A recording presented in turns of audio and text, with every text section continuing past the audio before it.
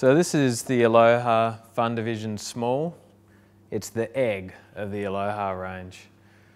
Eggs are great fun because you can ride them on the points, on the beach break.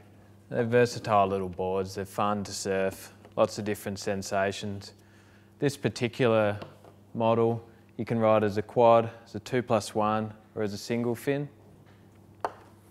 It's got no dramatic curves in it, which makes it easy to surf. It's just got a little bit of rocker through the nose, a little light entry rocker, and it's quite straight through the tail. It's got a rolled entry to a V. The rails are fairly boxy, but it just allows you to have a whole lot of volume under your chest and feet and make for a good paddler. I'd ride a 6'4" version of this because I quite like having a bit of extra board under my chest.